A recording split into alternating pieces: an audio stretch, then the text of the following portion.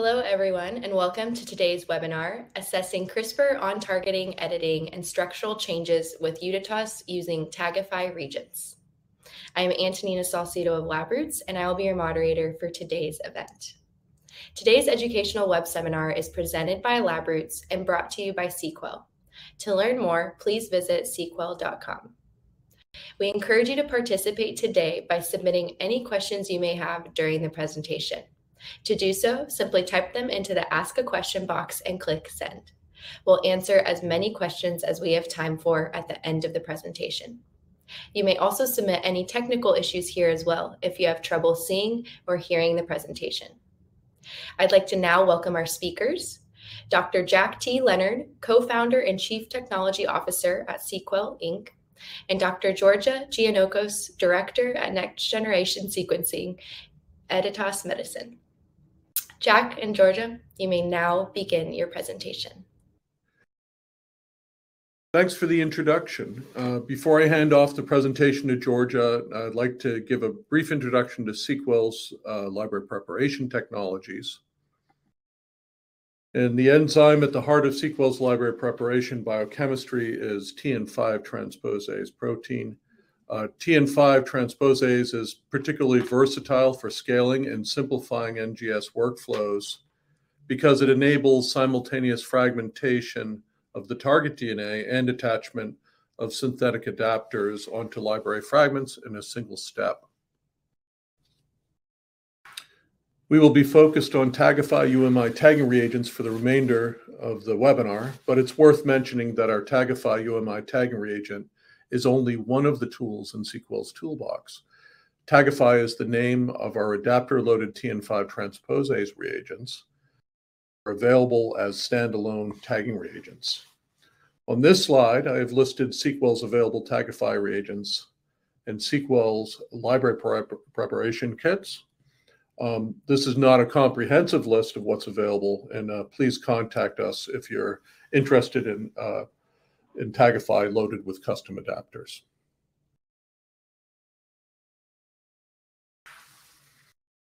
This slide shows the general design of the Tagify UMI tagging reagents. The adapters are full length and include the P5 primer region, an 8-base I5 barcode, followed by a randomized 10-base sequence, or UMI. And finally, at the 3' terminus, there is a 19-base pair mosaic end sequence, serves as the binding sequence for Tn5 transposase. And the bottom panel on this slide shows the sequence of the adapters on the 8 different Tagify UMI tagging reagents that are available from seqWell. And these can be distinguished from each other by their 8-base I5 barcodes. These are the same designs as described by Georgia in her UDiTaS publication, which is shown on the next slide. So the Tagify UMI tagging reagents insert semi-randomly into genomic DNA to create nested series of library fragments. Now that these Tagify UMI tagging reagents are available from seqWell, we believe it will enable others to use this powerful UDiTaS method that Georgia is about to describe to you. And we encourage you to contact us if you're interested. Turn over the presentation to Georgia. Thank you, Jack. Today I'll be talking about the Tagify reagents and how we use them for our UDiTaS process to assess CRISPR on-target editing and structural changes. First, I'll give you a quick overview of the CRISPR-Cas9 editing system. Then I'll go over our UDiTaS method and how we use it to measure structural changes, specifically measuring large deletions and inversions at the CEP290 editing site. We can measure interchromosomal translocations, and we've developed accuracy standards for structural changes. And finally, I'll talk about the custom Tagify, which we use as a custom UDiTaS reagent in our process. And I'll show you data comparing different batches, showing reproducibility. And finally, I'll talk about how we're scaling our reaction from 96 to 384 well reactions. So in the CRISPR system, RNAs are the targeting component of the Cas9 enzyme. As you see up here in the top right, this is a complex of the Cas9 nuclease with the guide RNA over the genomic DNA target site for cutting. And if we expand that over on the left, you'll see in the middle, that's our guide RNA, and it's composed of two parts. What's in orange is known as the tracer, and that part binds to the enzyme. In blue, that is the guide RNA that's designed to target the genomic DNA, as you can see on the bottom in blue. But it requires a neighboring protospace or JSON motif known as the PAM with a constant sequence that the enzyme needs to recognize and cut. Editas uses two complementary editing platforms, the Cas9 and the Cas12a. The nuclease and guide complex can precisely locate and cut genomic sites. The enzymes have the ability to target multiple sites simultaneously, and the enzymes can be engineered to reach more sites and to modulate cutting. The Cas9 recognizes purine-rich PAM, which is located 3' to the cut site. It's naturally a two-part RNA, but it can be combined into a single approximately 100 nucleotide RNA. And Cas9 results in a blunt DNA cut. Cas12a recognizes a pyrimidine-rich PAM located 5' to the cut site. It's a 40 nucleotide guide RNA, and Cas12a creates a 5' staggered cut, resulting in 4 to 5 nucleotide overhang.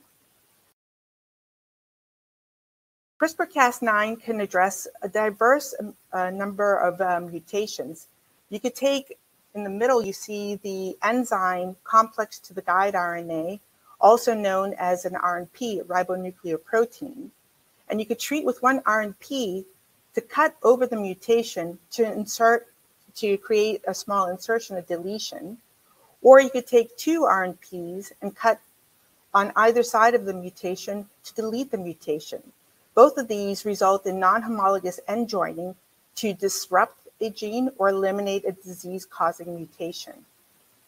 On the right, you can see you could take an RNP and cut the genomic DNA, and in the presence of a double-stranded DNA, either an AAV or a plasmid, you could insert that piece of DNA into the genome using homology DNA repair, and the aim is to promote expression of correct DNA sequences. Today, what I'll focus on, and I'll show you data for, is the cut and remove approach to treat LCA10. LCA10 stands for Leber congenital amaurosis type 10. It is an autosomal recessive condition, which is a result of a biallelic loss of function at chromosome 12 of the CEP290 gene. And it results in severe retinal dystrophy. It is, the main mutation is on intron 26, and it generates a cryptic splice donor site, IVS26. CEP290 is present in the connecting cilium, as you can see here in the middle, between the outer and inner segment of the wild-type photoreceptors. And it's important for ciliogenesis, ciliary trafficking, and outer segment function and structure. On the right, we see what happens when there's mutation in CEP290, there's no ciliogenesis, there's no protein trafficking, and you get degenerated discs in the outer segment of the photoreceptor. The CEP290 transcript is very large. It's 7.5 kb, and it's too large to package in an AAV for traditional AAV gene therapy. So we're using gene editing to repair CEP290 splicing defect. As you can see here, as I mentioned, IVS26 is a point mutation which results in a cryptic splice donor site between exon 26 and 27. So in the presence of the mutation, during transcription, you have a 128 base pair fragment of the intron that gets inserted between exon 26 and 27, which results in a premature stop codon and a truncated non-functional protein. We're using Edit 101 to correct this mutation. Edit 101 is an AAV that expresses two guides, guide 323 and guide 64, in addition to the Staph aureus Cas9 enzyme. And it will either cut and delete the mutation or invert that segment. And that will result in the correct splicing and a correct full-length functional CEP290 protein. Now, there are challenges with PCR NGS assays when making multiple edits. As I mentioned before, there are two cuts at the CEP290 mutation site, and they're 1.1 kb apart. So if you want to set up PCR assays, you'll need to set up at least 3 amplicons, one targeting each of the cut sites, and then another one for the productive deletion. And if you want to look at the productive inversion, then you need 2 additional amplicons. So even with rigorous standards, it's difficult to cross-compare assays. With ddPCR, you can sufficiently measure the deletion. As you see here, there is a probe set in the middle of the 1.1 kb region that is deleted upon editing, and it's a loss of signal assay. However, if you have an inversion, you won't be able to distinguish it from the wild type locus. So what we've done is we've developed this unidirectional targeted sequencing assay, which we call UDiTaS, and it's an NGS method for measuring all edited junctions, including the indels. As you can see here, we have a custom transposome, which is made up of a Tn5 enzyme and an Illumina adapter that has a unique molecular identifier barcode to count editing events, the pooling barcode to pool a lot of different samples, and the common P5 adapter sequence where you could do the universal amplification. And the way this works is you take this custom transposome and you combine it with genomic DNA extracted from edited cells, and it will fragment approximately 2 kb pieces and tag on the adapter. And then in order to enrich these edited fragments, you design a sequence-specific primer upstream or downstream of the target site, and you amplify with the common P5 primer. In round 2, then you use the round 2 P7 primer, which adds another barcode onto the library. And now you have a full-length sequencing library that you can load onto the Illumina sequencer. So here are the editing events that we could detect with the UDiTaS. And here, if we use one UDiTaS primer, we could look at small indels, looking at guide 3 from the guide 323 site. If you have a large deletion of the 1.2 kb fragment, you'll create a new junction and you'll be able to detect that. If the 1.2 kb fragment gets removed, inverted, and goes back into the cut site, it'll create another new junction. And again, we'll be able to identify that new junction. In addition, we'll be able to read the UMIs to count the number of edited events. So we did a proof of concept experiment with UDiTaS using U2OS cells nucleoaffected with plasmids expressing the Staph aureus Cas9 and the 2 guides, 64 and 323. And we were able to see a wide range of edits, as you can see here. The small indels in green, and the desired large deletion and inversion in orange and blue, which make up about 60% of the edits. In addition, a very small amount of homologous sequence, which is the fusion of the sister chromosomes that have been edited. In addition, a very small amount of plasmid insertion. Next, we wanted to see what was the limit of detection of our UDiTaS assay to detect these desired large deletions and inversions. So we took genomic DNA from an edited stable HEC293 cell line, which had the deletion and inversion, and we mixed it with genomic DNA from the parental HEC293 cells at various ratios. And you could see here a very nice linear detection all the way down to about 1.1%.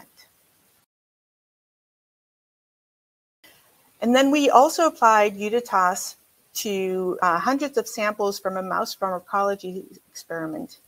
We had a humanized CEP290 knock-in mouse model, and we treated the mice with Edit101, which is an AAV5, as you can see here. And it consists of the two guides, 323 and 64, and also a Staph aureus Cas9. The guides are driven by a U6 promoter, and the enzyme is the GRK1 promoter. The AAV was subretinally injected into the eyes of the mice. And what you can see here is you have a very nice correlation. As the Cas9 mRNA increases, you get an increase in total editing rates with UDiTaS. We were able to do CEP290 editing in human retinal explants that were treated with Edit101. We did this study with Lions Eye Institute in Florida. They were able to obtain humanized 3 to 5 hours post-mortem. They were able to remove the retina, create 3mm punches, and take those punches with the photoreceptors facing down into the plate, into 24-well plate, and then transduce the retina with the AAV.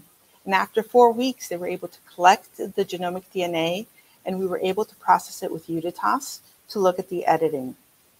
And what you see here below is that treated retinal punches with Edit101, 5e to the 11 viral genomes gave you about approximately 40% editing, and about 15% were functional edits, the inversions and the deletions. UDiTaS can also measure interchromosomal translocations. What we have here is an experiment where CD4 positive human primary T cells were nuclearly affected with 2 RNPs.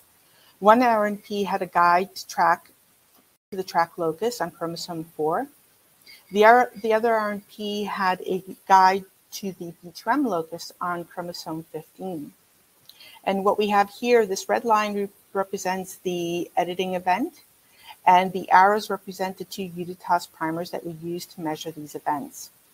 There are 10 possible outcomes, as you can see here in the middle under the schematic. And first we have the top in the blue, the events for the track locus. You have the unedited, and below that, the edited.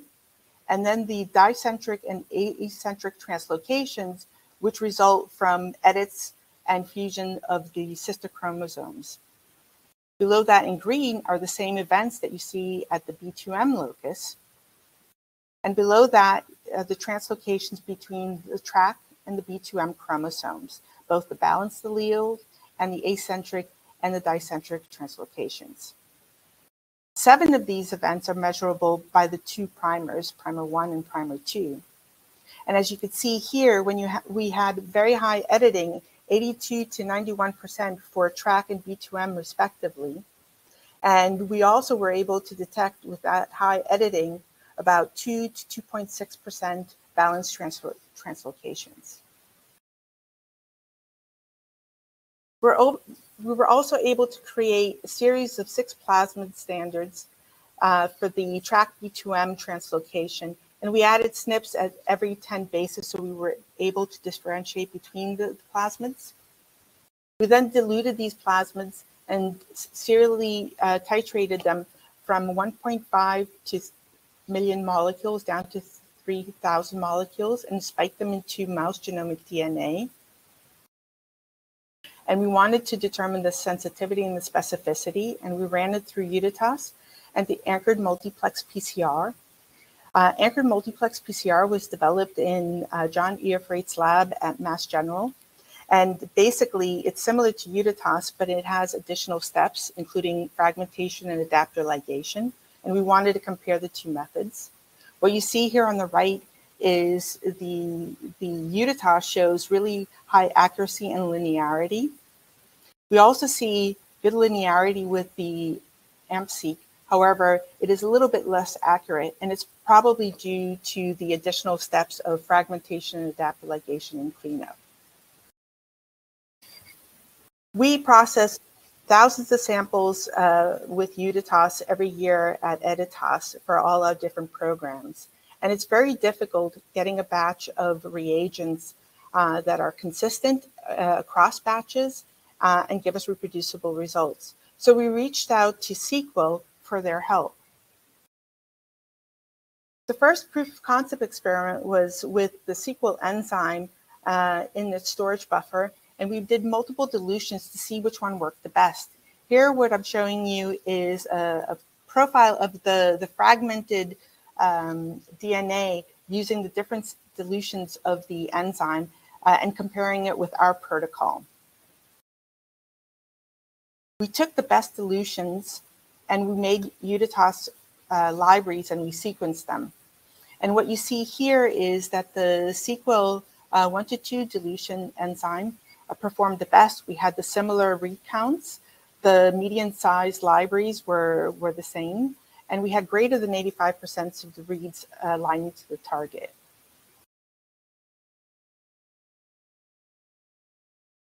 We were able to see very good reproducibility across batches. Here is an example where we had 8 samples that were edited with an AAV that expressed 2 guides in the Cas12a enzyme. And the goal was to excise a 2.2 kb region. And what you see here on the left with the batch that we had obtained last year, we got really nice editing up to 100%. And you can see all the different types of edit, including the productive edits, which are the larger inversions and deletions. We saw some AAV integration, the small indels. And one thing I want to point out in pink are the large resections, which are approximately 50 bases or larger, and in addition to translocations. And there is very good consistency across batches. The results look almost identical. Next, we wanted to try scaling from 96 well reactions to 384 well.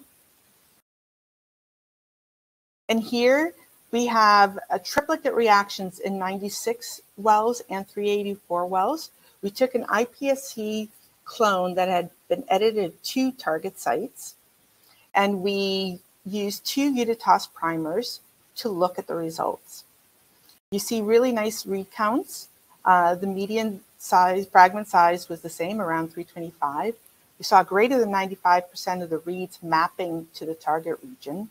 And we saw greater than 7,000 unique edited events. And what's clear is that the 384 well reaction captured more unique edited events, and the results are reproducible.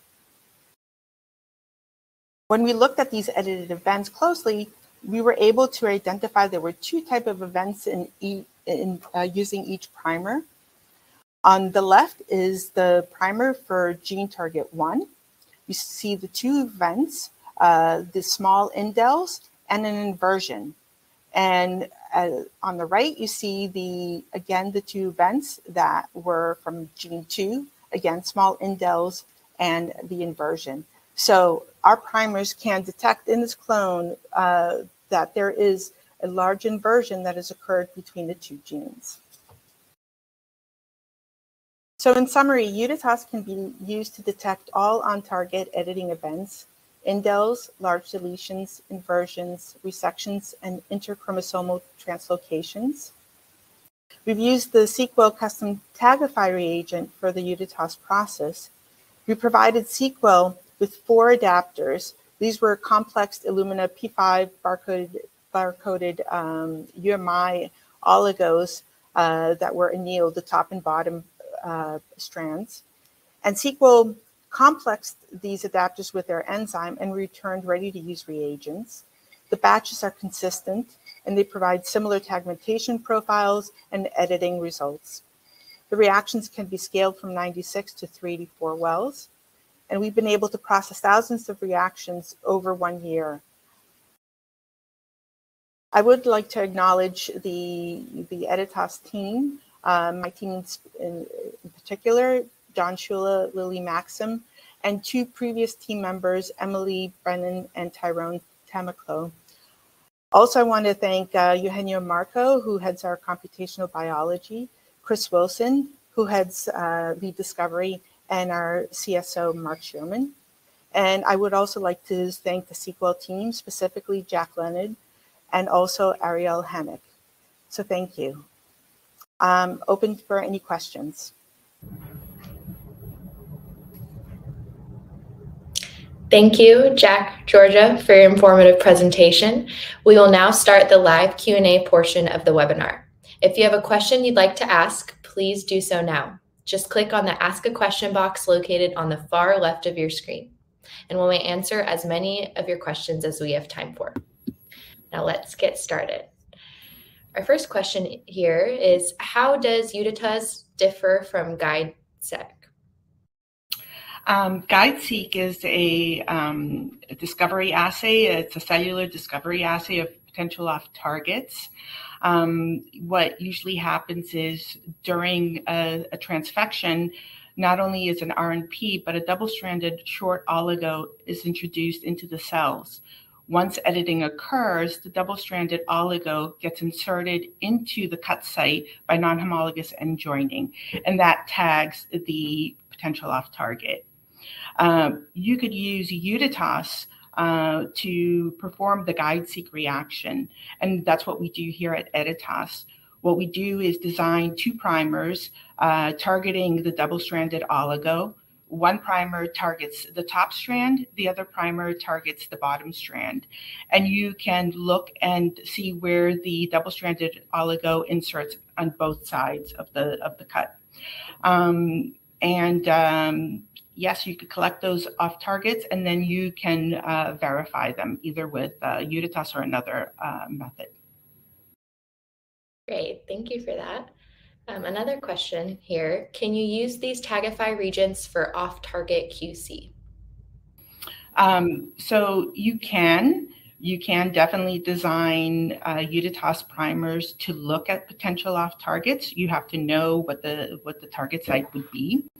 And you would design a primer, and not only would you be able to identify the indel, but you would also be able to identify a potential translocation.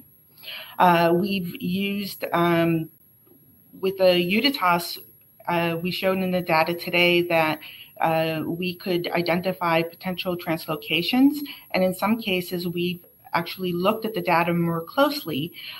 In most of the cases, the translocations are random events due to DNA breaks. However, there are some cases where these are recurring events, and we have been able to identify a translocation with an off-target, and we've been able to verify that by going to the off-target location and designing UDiTaS primers from there.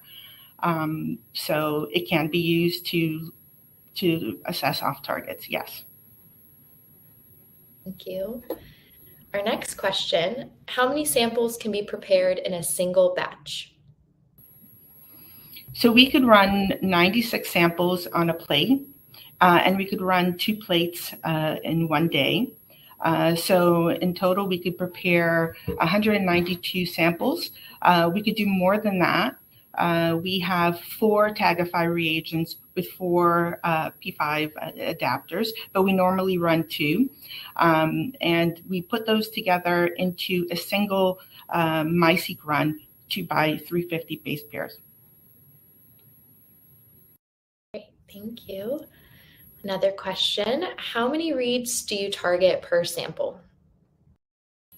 So we put 50 nanograms of genomic DNA into the reaction, and that's about 14,000 genomic target sites.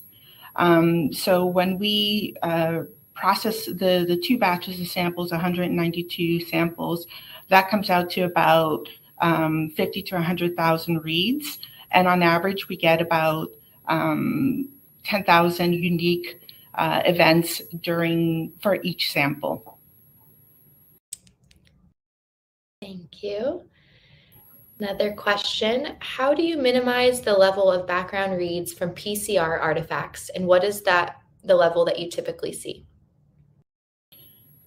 Well, when we design primers, we usually design 3 primers per target site, and they're roughly 30 mers. And we test them we put them through the UDiTaS process. So we make UDiTaS libraries with unedited genomic DNA, and we sequence it, and then we map the reads, and we choose the best performing primer that gives us greater than 85% of the reads mapping to the target site. We also size select the libraries before we sequence them between 400 to about 850 base pairs, and that eliminates a lot of the smaller PCR primers, adapter dimer primer products. So we don't see many artifacts as a result of the size selection as well. Great, thank you. I have some good questions coming in here. Someone is asking, are there certain gene editing sequences or therapies that are particularly useful for the UDiTaS method versus, say, PCR? So with UDiTaS, I think what is really nice is the fact that you can look and see if you have any type of translocations, especially if you're doing multi-gene editing. You can't do that with PCR. PCR, you have to anchor a region with 2 primers. Great, thank you. Another question, what are the current limitations of this assessment? The limitations, it depends on what the level of editing is. We have been able, as you saw with the data, to identify potential translocations with down to a frequency of close to 0.1%, which is the sensitivity of the NGS platform as well. Thank you. And we'll wrap with this last question. You kind of touched on it already, but could you please describe the main advantages of UDiTaS over other methods? Well, UDiTaS, it's a very simple assay with relatively low input, 50 nanograms, and you could get a lot of information from a single reaction. As we showed today, you could assess small indels, large deletions, inversions, translocations, and the other nice thing is that it's very scalable and you could process a lot of samples at once. Thank you so much. Thank you both, Jack and Georgia, for your informative presentations and your important research. We'd like to thank LabRoots and our sponsor, seqWell, for underwriting today's educational webcast. Before we go, I'd like to thank the audience for joining us today and for their interesting questions. Questions we did not have time for today and those submitted during the on-demand period will be addressed by the speaker via the contact information you provided at the time of registration. This webcast can be viewed on demand, and LabRoots will alert you via email when it's available for replay. And we encourage you to share that email with any one of your colleagues who may have missed today's live event. Until next time, take care, everyone. Goodbye.